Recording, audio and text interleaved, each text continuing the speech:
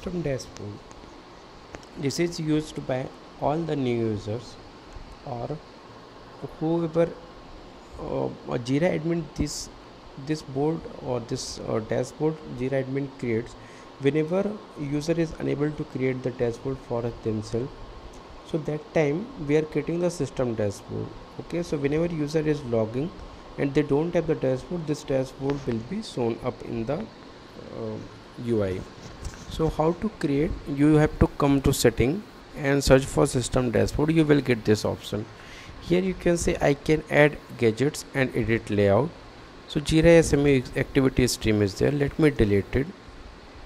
Okay, so only these two are there, introduction and assign to me. So whoever is new user, they will see the system dashboard with these two gadgets. If I want to add any gadgets, I can click over here and I can create it. So like this you can edit, modify your system dashboard. Thank you for watching.